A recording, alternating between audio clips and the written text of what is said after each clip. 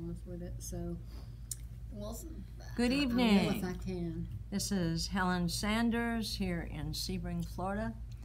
This is Class 2, and this is Session 1 that we're starting tonight. And we are being equipped by the Lord, but let's go into a word of prayer first. Father, we just come to you tonight in the wonderful name of Jesus. We enter boldly before your throne of grace.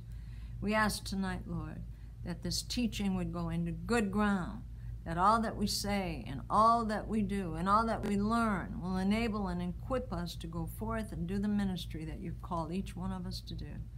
We ask it in Jesus' name. Amen. All right. The introduction tonight is on the Bible. And I could ask you how many books there are in the Bible, and let me get an answer. How many? 66. 66 books. The And first thing that we learn, and if you have questions, you can ask me at the end after we're off live. But the first thing we're going to learn is knowing God's Word. Christians should know the Bible for many reasons, but the primary one is because God is its author. All Bible students know that God is creator. Turn to Genesis chapter 1. Genesis chapter 1. God is creator. In Genesis chapter 1 and verse 1, it says, "In the beginning, God created the heavens and the earth." God created the heaven and the earth. So he's creator. He's also not just creator, he's our redeemer. Let's turn to Isaiah. Isaiah chapter 60. Isaiah chapter 60.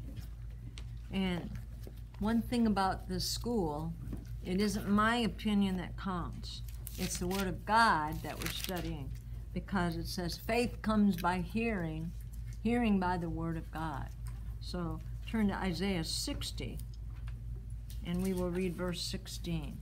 And it says, "Thou shalt also suck the milk of the Gentiles, and shalt suck the breast of kings, and thou shalt know that I, the Lord, am thy Savior and thy Redeemer, the mighty one of Jacob." That's a great promise. Also, turn to Genesis 18:25. We're learning that he's creator, redeemer, in Genesis 18:25. In this verse, we're going to learn that he is also a judge. 18:25. Genesis 18:25 says, "That be far from thee to do after this manner, to slay the righteous with the wicked, and that the righteous should be as the wicked, that be far from thee. Shall not the judge of all the earth do right?" So God's the judge of all the earth. Human writers feel it vital that we read their books, but it's much more important that we read God's book, the Bible. About 14 centuries before Christ, that's 1400 years, our Bible had its beginnings in the Sinai Desert. In this arid place, God spoke to Moses, who had once been a prince in Egypt and was nearly 120 years old at the time when he spoke to him. And at the Lord's command, Moses picked up his pen and began writing Scripture's first 5 books. It's called the Pentateuch, which means 5. You've heard of the Pentagon, right? It's 5 sides to it. Well, the Pentateuch is the first 5 books, which are Genesis, Exodus, Leviticus, Numbers, and Deuteronomy, the Pentateuch. More than 1,500 years later, the divine manuscript, we're speaking of the Bible now, was completed on a lonely, windswept island in the Mediterranean Sea by a former fisherman, John the Apostle. From Genesis through Revelation, the final biblical book, there are 66 divinely inspired books.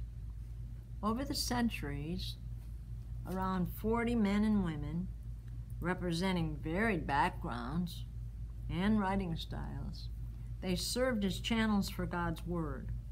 Yet in spite of these, in spite of these variations in time and talent, the completed work displays a marvelous history, theological, geographical, topical, and biographical unity. Let's say those again. They're historical,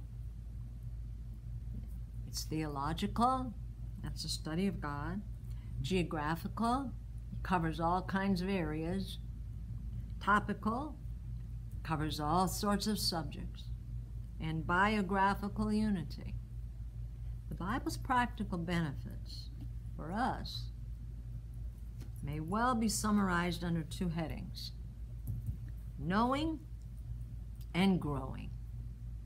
The Bible proclaims the good news of the gospel that we might know God, but it explains the will of God that all of us may grow spiritually before Him. That's what it's all about. Studying the Word is so that you can mature. Studying the Word so you can grow. Scripture also reveals our place within God's program, and it answers crucial questions pertaining to our origin, our purpose, and our destiny. Because God has revealed His unchanging truths, the Christian faith provides real answers and guidance to every generation. And I'm sure there's many that would say, in this area that we live in, this time period, the Bible's outdated. That's for way back and that's for old people. That's not true. It's for every generation. Although we cannot grasp how individual events fit into God's program, we can understand God's basic plan in order to come to know and serve Him. Turn to Ecclesiastes. Ecclesiastes chapter 11. Psalms, Proverbs, Ecclesiastes chapter 11. And we will read verse 5. Ecclesiastes 11, verse 5. Psalms, Proverbs, Ecclesiastes. As thou knowest not what is the way of the Spirit, nor how the bones do grow in the womb of her that's with child, even so thou knowest not the works of God who maketh all. You see, we don't know everything. But I would say this: God is a know-it-all. We can understand God's basic plan for our lives, how to serve Him, what He wants us to do by reading the Word and studying it. Few joys can compare with realizing our places in God's program and working to fulfill our destinies. And I could ask you, have you ever wondered what your purpose was? Do you know your purpose? You can't know these things outside of the Word of God. God's Word will show us the path. In fact, it tells us in Psalm 119 that God's Word is a light unto our path and a lamp unto our feet. I want you to keep in mind tonight that the Bible is not a book of philosophy, although it's philosophical. Do not go to the Bible for scientific treatise. However, there's no discrepancy between ascertained facts of science and the Bible. The Bible is not a book of history, but it's found to be accurate when recording history. The Bible was given to man from God, revealing Jesus Christ. Even the book of Revelation, it says the revelation of Jesus Christ. That's what it's all about, revealing Jesus from Genesis to Revelation. It reveals Him as the Son of God, but also God the Son. It reveals Him as the only Savior. He's the center and He's the circumference. It's Christ from Genesis to Revelation. Turn to John chapter 14. John chapter 14.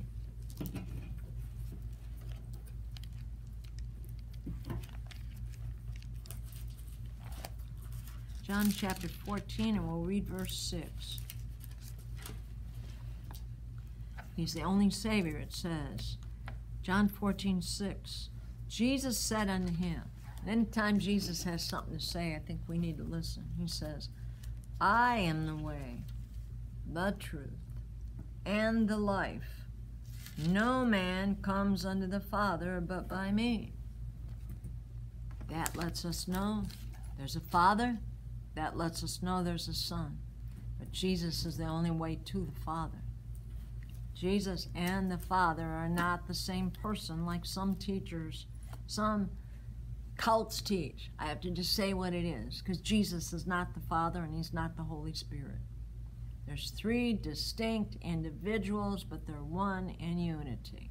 Can I get an amen? Amen. Turn to John chapter 5. John chapter 5. John chapter 5 and 39.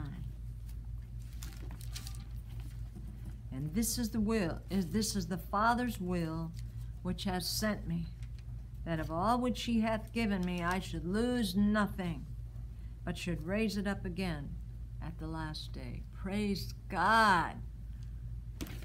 You've been given to Jesus by the Father. The Bible is as high above all other books as the heavens are above the earth. Someone has said of the Bible, read it to be wise, believe it to be safe, and practice it to be right. Let's say that one again. You might want to write it down. Read it to be wise, believe it to be safe, and practice it to be right. Proverbs teaches about wisdom. Reading the Word of God brings us great wisdom. And if we believe it, it says, he that dwelleth in the secret place of the Most High shall abide under the shadow of the Almighty. That's where we're safe. Then we have to take what we've learned and put it into practice to walk correctly. Just because you know it doesn't mean you're going to use it. The Bible claims to be the inspired Word of God. Revelation may be defined as that process by which God imparted to man truths.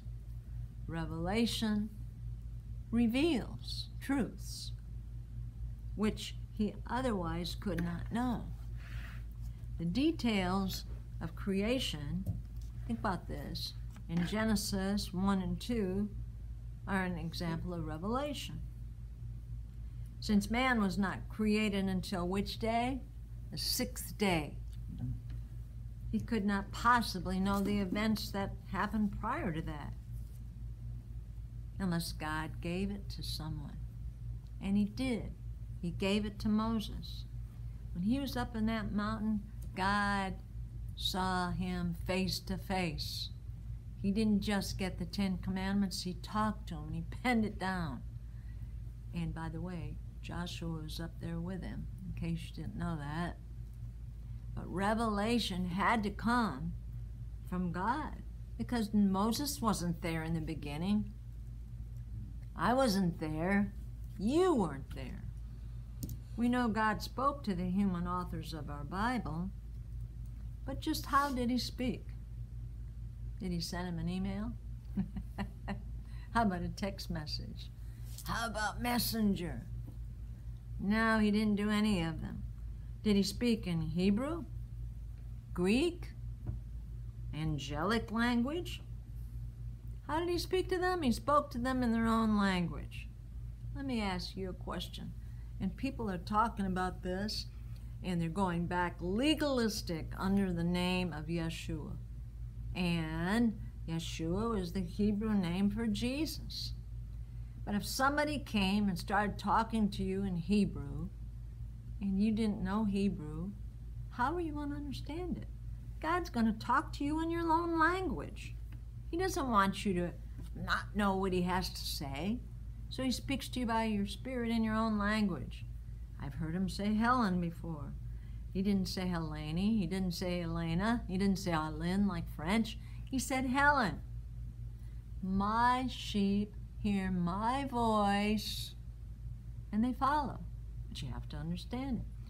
The Old Testament was Hebrew, Aramaic, and Koine Greek was in the New Testament. That's what they spoke then. But I don't know Hebrew. I know some words. I don't know Greek. So Jesus, that's what I call him, speaks to me in my language. And an angel can speak to you in your own language too. He spoke to them in their own language. I want us to turn to 1 Samuel and find out how he spoke to a young man. 1 Samuel. 1 Samuel comes right before 2 Samuel.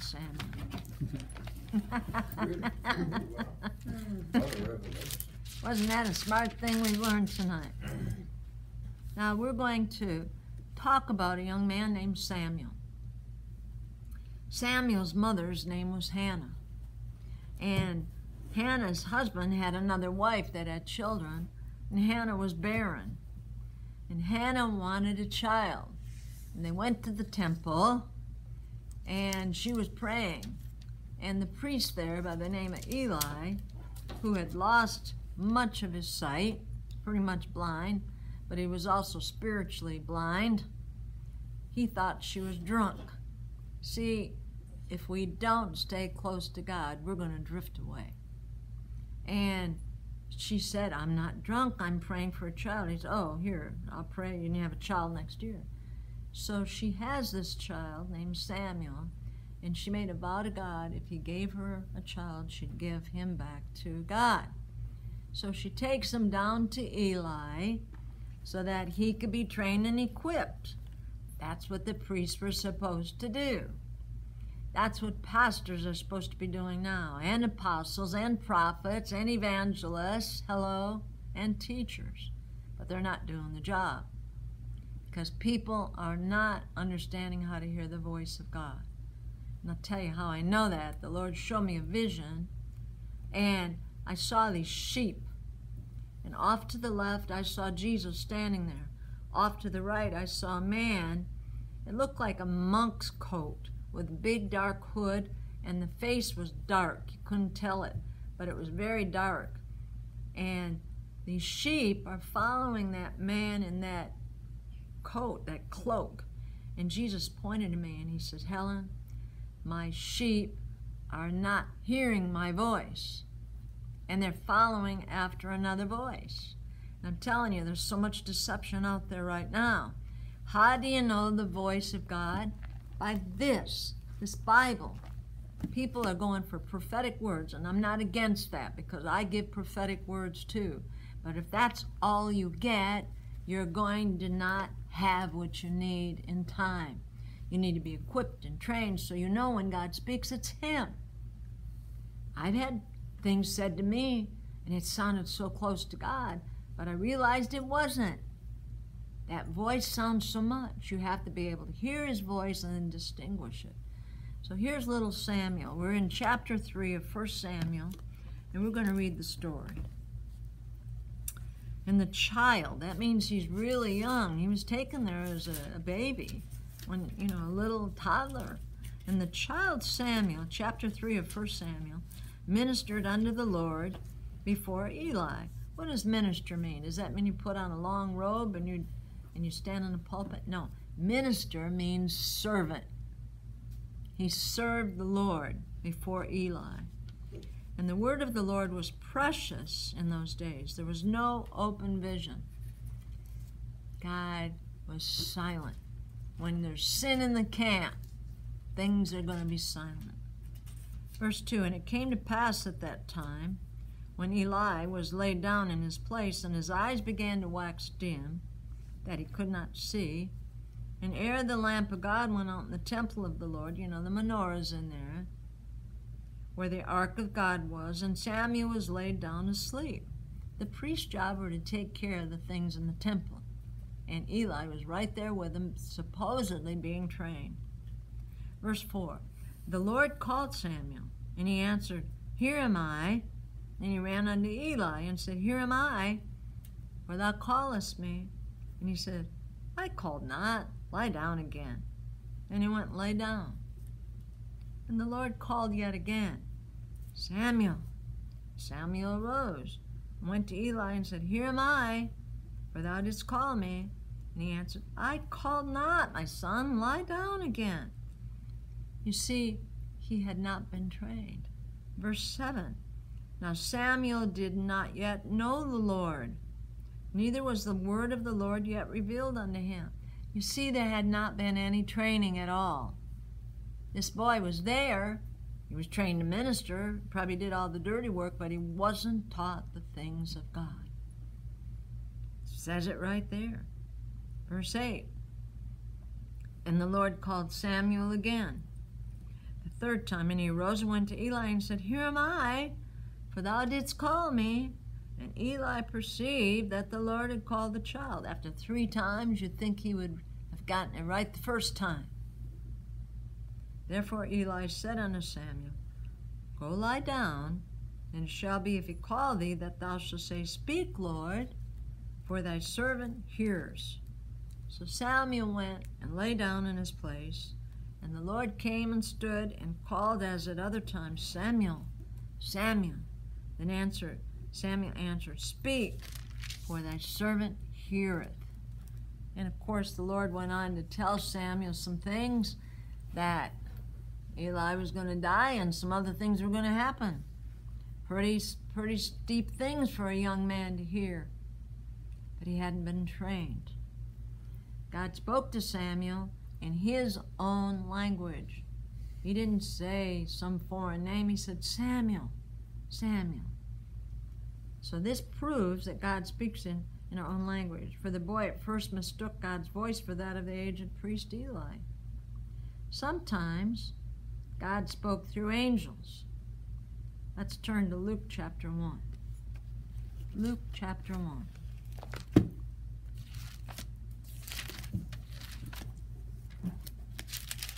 Luke chapter 1.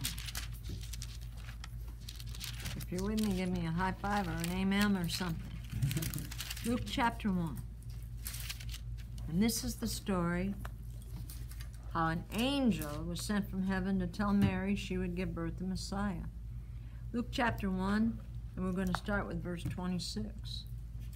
And in the 6th month, the angel Gabriel was sent from God unto a city of Galilee named Nazareth, to a virgin espoused, betrothed, contracted, married, but not come together yet, to a man whose name was Joseph, of the house of David, and the virgin's name was Mary.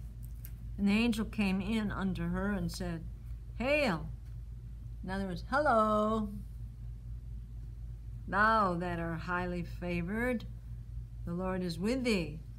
Blessed art thou among women. I don't know about you, but if an angel came and said that to me, I'd be a little bit nervous. Look what she said. And when she saw him, she troubled at his saying, and cast in her mind what manner of salutation this should be. Like, what's going on here? This angel's talking to me. And the angel said unto her, Fear not, Mary, for thou hast found favor with God. And behold, thou shalt conceive in thy womb and bring forth a son, and shall call his name Jesus. He shall be great, and shall be called the Son of the Highest. And the Lord God shall give unto him the throne of his father David, and he shall reign over the house of Jacob forever, and of his kingdom there shall be no end. Then said Mary unto the angel, How shall this be, seeing I know not a man? In other words, she'd never come together with Joseph. She'd never had sexual relationship. How's this going to happen? And the angel answered and said unto her, The Holy Ghost shall come upon thee, the power of the highest shall overshadow thee. Therefore also that thing which shall be born of thee shall be called the Son of God. I want you to notice the Trinity's right there. The Holy Spirit's there. The power of the highest was Father God, and Jesus will be the one born. The Trinity's right there together. Verse 36. I just threw that in for a little extra nugget. And behold, thy cousin Elizabeth, she hath also conceived a son in her old age. This is the 6th month with her who was called barren. For with God nothing shall be impossible. And Mary said, Behold, the handmaid of the Lord, be it unto me according to thy word. See, the angel spoke in words. He didn't communicate from brain to brain. He spoke out loud to Mary. On other occasions, other than that one, the Lord spoke directly to man. Let's talk about the flood. Let's go into the book of Genesis. This is what God spoke to Noah. Genesis, we'll go into chapter 6. We're speaking right now on how does God speak to us. Genesis chapter 6. And we're going to start with verse 9.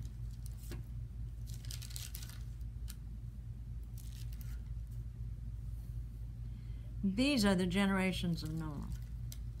Noah was a just man and perfect in his generations, and Noah walked with God. Noah begot 3 sons, Shem, Ham, and Japheth. The earth also was corrupt before God, and the earth was filled with violence. And God looked upon the earth, and behold, it was corrupt, for all flesh had corrupted his way upon the earth. Here's a little nugget. Jesus said he was going to come back, and it would be like as the days of Noah. And I tell you, the evil that's in our earth right now is just like it was back then. Homosexuality back then was rampant. Everything evil, filled with violence. Verse 12, And God looked upon the earth, behold, it was corrupt, for all flesh had corrupted his way upon the earth. And God said unto Noah, The end of all flesh is come before me, for the earth is filled with violence through them, and behold, I will destroy them with the earth. 13 says, And God said unto Noah, God speaking to Noah, one-on-one. He didn't write him a letter, he spoke to him. He told him, he make an ark of gopher wood. Room shall thou make in the ark, shall pitch it within, and without with pitch, that's slime. And this is the fashion which thou shalt make it of. The length of the ark shall be 300 cubits, the breadth of it 50 cubits, the height of it 30 cubits. That's about 450 feet long, 75 feet wide, and 45 feet tall. It's pretty big, the size of a football field, if I'm not mistaken. A window shalt thou make to the ark, and a cubit shalt thou finish it above. And the door of the ark shalt thou set in the side thereof, with lower, second, and third stories shalt thou make it. So the doors on the side, when you see an ark with a door in the front, that does not portray what God said. 17, And behold, I, even I, do bring a flood of waters upon the earth to destroy all flesh. How much flesh? All. Let's say all. All flesh, wherein is the breath of life. So everything that had the breath in it was going to be destroyed from under heaven, and everything that is in the earth shall die. But with thee will I establish my covenant. Thou shalt come into the ark, thou and thy sons, and thy wife, and thy son's wife with thee. And of every living thing of all flesh, 2 of every sort shalt thou bring into the ark to keep them alive with thee. They shall be male and female. And I'm just going to make a statement about that. You can't reproduce if there's 2 women together or 2 men together. It says male and female. And why did he take 2? So they could reproduce. 20, of fowls after their kind, and of cattle after their kind, and of every creeping thing of the earth after his kind. 2 of every sort shall come in unto thee to keep them alive. And take thou unto thee of all food that's eaten, thou shalt gather it to thee, and it shall be for food for thee and for them. So God spoke to Noah and gave him very specific instructions. And it took him a long time to build it, about 120 years. One of God's methods of scripture or communication is to reveal his message through dreams and visions. The wise men were warned in a dream not to return to Herod. They'd come to see the King of Kings they'd heard about being born because they saw the star.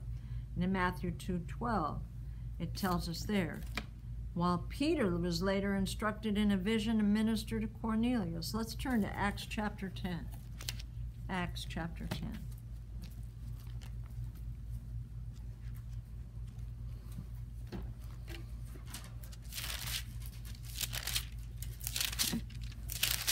Acts chapter 10. And we will read, starting with verse 10. Well, let's go to verse 9.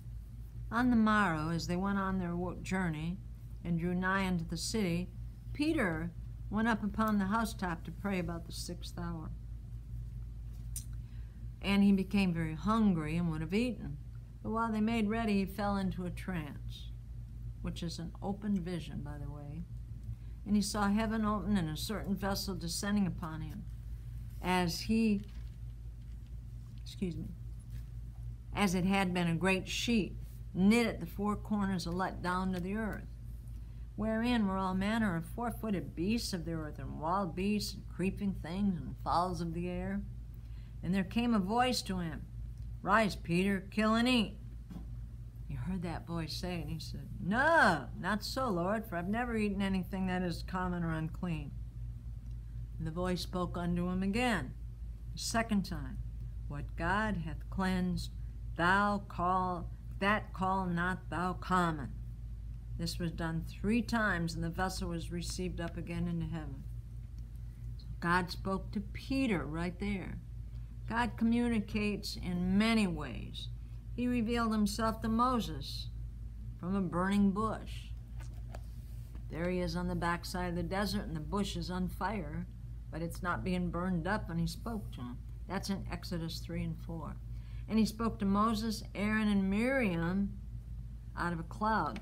Turn to Numbers chapter 12. All of this will be in your notes later. You'll be getting a copy of this. Numbers chapter 12. And we'll read verse 5.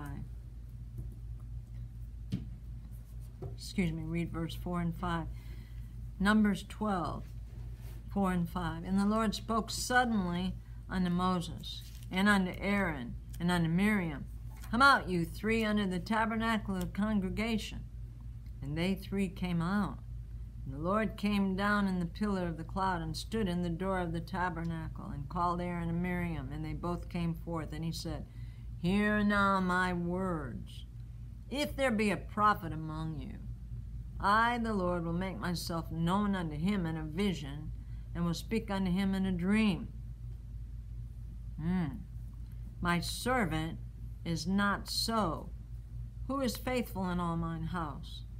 With him will I speak, mouth to mouth, even apparently, and not in dark speeches. And the similitude of the Lord shall he behold. Wherefore then were you not afraid to speak against my servant Moses? I tell you, you better be careful when you come against somebody that knows God and speak against him, because Miriam and Aaron were going to be destroyed. But God spoke to them both. Who do you think you are coming against Moses? Prophets may hear something, but I speak to him mouth to mouth, face to face. Wow. Don't we all want that? One of the most important ways that divine truths were given in the Old Testament was through the angel of the Lord. Most Bible students perceive that this heavenly messenger was the pre-incarnate Christ himself. For example, it's the angel of the Lord who reassured Joshua on the eve of battle. Turn to Joshua. Joshua chapter 5. Genesis, Exodus, Leviticus, Numbers, Joshua. Numbers, Deuteronomy, Joshua. And we're going to go into chapter 5. Right after Deuteronomy. Joshua chapter 5. And we're going to start with verse 13. And it came to pass, when Joshua was by Jericho, that he lifted up his eyes and looked. And behold, there stood a man over against him with his sword drawn in his hand. And Joshua went unto him and said, art thou for us or for our adversaries? And he said, no, but as the captain of the host of the Lord I am now come. Joshua fell on his face to the earth and did worship, and said unto him, what saith my Lord unto his servant? And the captain of the Lord's host said unto Joshua, loose thy shoe from off thy foot, for the place whereon thou standest is holy. And Joshua did. Wherever God is, it's holy. And the presence of the Lord is holiness. Now, how did God's word come to us? That's a good question. The word inspiration is only found once in the New Testament, and that means theopneustos, Theopneustos, theopneustos. It's only found once in the New Testament, and that's in 2 Timothy 3:16, which says that all Scripture is given by inspiration of God, which literally means God breathed. What did God do with Adam? He made him of the dust, and he breathed the word into him, and he became a living soul. Divine inspiration logically follows divine revelation. In Revelation, God speaks to man's ear, but with inspiration, he guides the pen to ensure that the imparted message is correctly written down. Now, there's several ideas about the process of inspiration, which we're going to talk about. They're not all the biblical one. The first process is called the natural theory. What does that mean? This says that the Bible authors were inspired in the same sense that William Shakespeare or any other writer was inspired. In other words, oh, I got an idea, I'll just write it down. That's called the natural theory. The second theory is called content theory.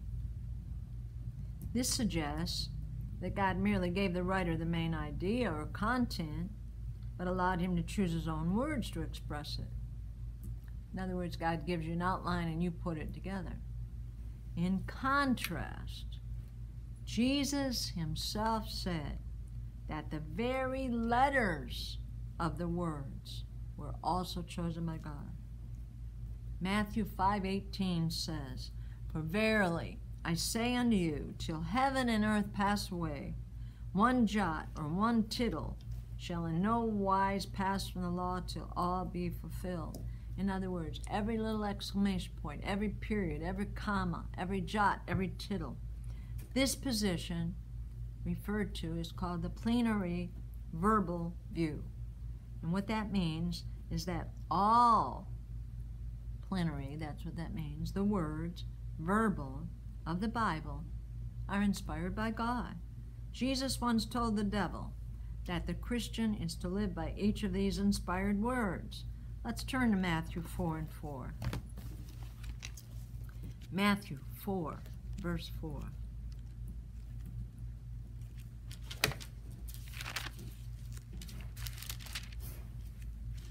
Matthew 4 and verse 4.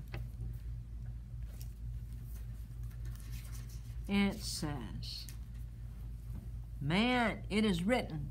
Now Jesus had been tempted by the devil after not eating for 40 days. He fasted. But he answered and said, it is written, man shall not live by bread alone, but by every word that proceedeth out of the mouth of God. Every word. Every word. The Bible authors understood that their writings were being guided by the Spirit of God even as they wrote them. Peter said that this was true of the Old Testament authors. Now, in 2 Peter, let's turn there. 2 Peter follows 1 Peter. 2 Peter, chapter 1. And we will read verses 20 and 21. Knowing this first, that no prophecy of the Scripture is of any private interpretation, for the prophecy came not in old time by the will of man, but by holy men of God, spoke as they were moved by the Holy Ghost. In other words, all the prophecies in the Bible were not man-made. God spoke it and they wrote it down. Finally, Peter pointed out that this was true about Paul's writings. Stay in 2 Peter, go to chapter 3. Now, Paul had spent 3 years on the backside of the desert alone with Jesus, and he was taught. See, the disciples had 3.5 years with Jesus, but Paul also had time alone. And he went to Jerusalem to speak to James, who was Jesus' brother, tell him some of the things they were doing were not right. Now, Peter is acknowledging this fact. In 2 Peter chapter 3, verse 15 and 16, it says, "And account that the long suffering of our Lord is salvation, even as our beloved brother Paul, also according to the wisdom given unto him, hath written unto you, as also in all his epistles." Now, what is an epistle? That just means the letters. Galatians, Ephesians, Philippians, Colossians, 1st and 2nd Thessalonians, 1st and 2nd Timothy, Titus, Philemon. He wrote Hebrews. These are the letters. That's what epistles mean. It says in verse 16, "As also in all his epistles, speaking in them of these things, in which are some things hard to be understood, which they that are unlearned and unstable wrest." In other words, they don't understand it. They're fighting against it, as they do also the other scriptures under their own destruction. So he's saying what Paul wrote would help them, but they don't want to change. Now, the Holy Spirit is the author of the Bible. 2 Peter chapter 1. Let's read that in verse 21. "For the prophecy came not in old time by the will of man, but holy men of God spoke as they were moved by the Holy Ghost." Praise God. And let's turn to John chapter 16. So who wrote it? The Holy Spirit wrote it as he spoke to men. John chapter 16. Glory. I know there's a lot to take in, and you'll get the notes tonight when we're done. John chapter 16, and we'll start with verse 12.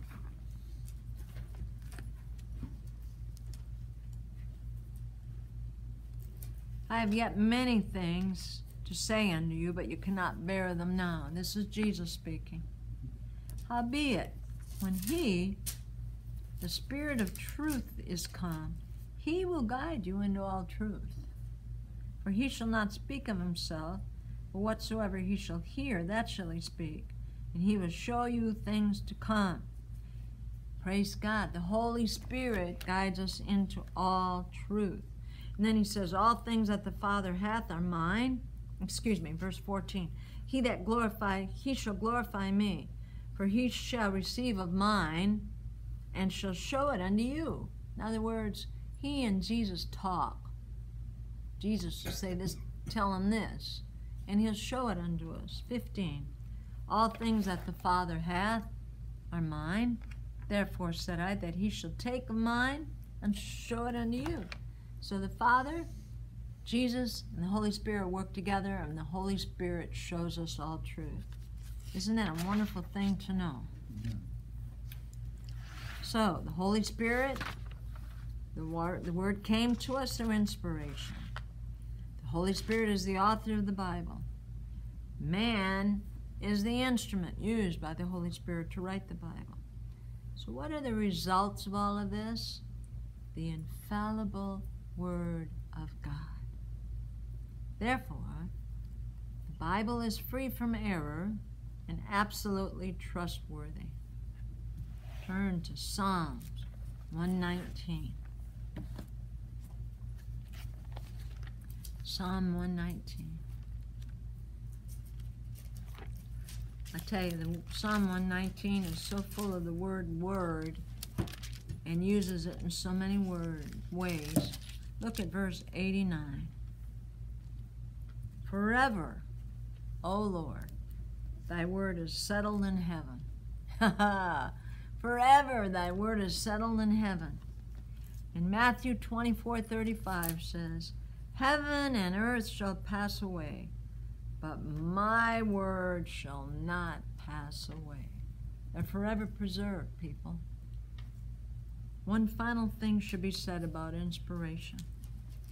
Plenary verbal, which means all verbal inspiration, does not guarantee the inspiration of any translation, but only the original Hebrew and Greek manuscripts. There's a lot of Bibles out there that aren't putting it out right. One of them I don't like is the New International. I have an awesome New International Study Bible, but it leaves verses out. So be careful. Remember, plenary verbal does not guarantee the inspiration of all translations. There's a man named Carl Ball.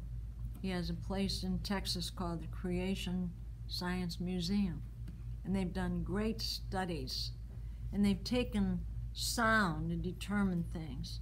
And they put it in a chamber. And when they speak different languages, the sound moves. But when they speak Hebrew into it, it jumps. God's word in the original language is rich.